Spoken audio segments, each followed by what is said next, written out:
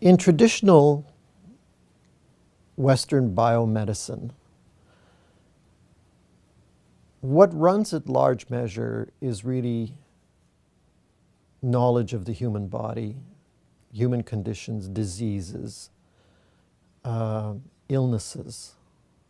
We're focused on a health system that's focused on illness, not on health. Recently, scientists have discovered the whole world of obesinogens. Obesinogens are toxins.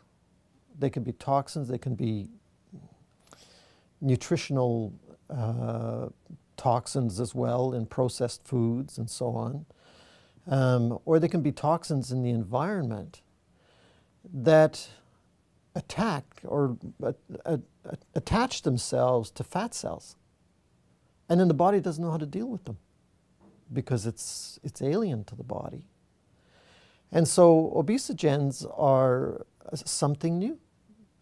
Well, how do you deal with individuals who have a toxic environment? And we live in a toxic environment, you build a new home. You build a new home. And there's at least 100 different types of toxins that are going to come out of that home. And you're going to be living in it, not knowing what's happening to yourself as a human being living in that home. And so the reaction on the part of the medical profession is to say, well, that's not part of what we learn. This is not part of what they teach you.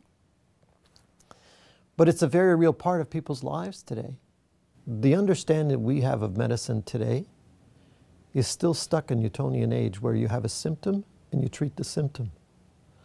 But you don't treat the whole individual. And if you stop for a moment to treat the entire individual, you would understand what quantum physics is all about. Because you may have symptoms A, B, C, and D, but you're only treating A. If you could treat B, C, and D, or maybe just D, you can get rid of A. For me, that resonates in the same way that being a yoga teacher resonates, because that's what you're doing with people. You're treating all those things. And yet, in the society that we live in today, medical profession doesn't deal that way with individuals. They only deal with the symptom, not the cause. Like, that's what's most frightening about, the 21st century, that they haven't made that leap.